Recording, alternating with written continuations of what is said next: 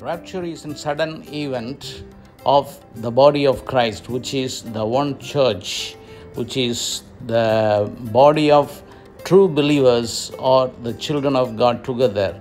The sinners who were justified and they were made righteous by the finished work of Jesus Christ would constitute the body of Christ, and the foundation of which is the Lord Jesus Christ, and He is the head and the true shepherd of the body.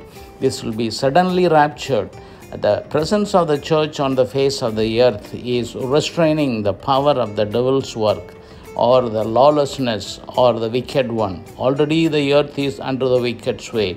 The presence of the church determines the level of work on the face of the earth.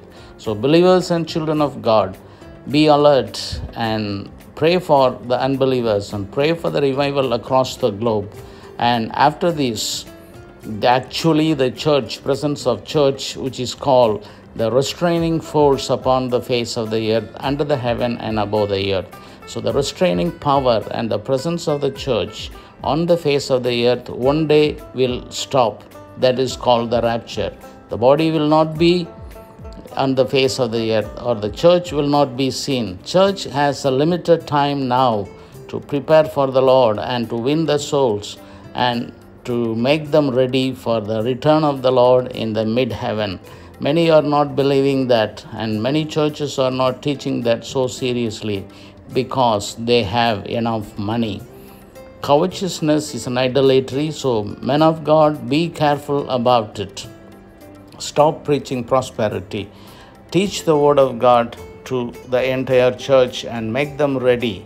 So remember that you are the restraining force upon the face of the earth. God will not treat His righteous and unrighteous, and the believers and unbelievers, and the children of God and the people, those who have not received Christ, in the similar manner. And in order to show the difference, the rapture happens. So prepare, receive Jesus Christ, and become part of the rapture and part of the church on the face of the earth currently. Stay blessed in Christ. Amen.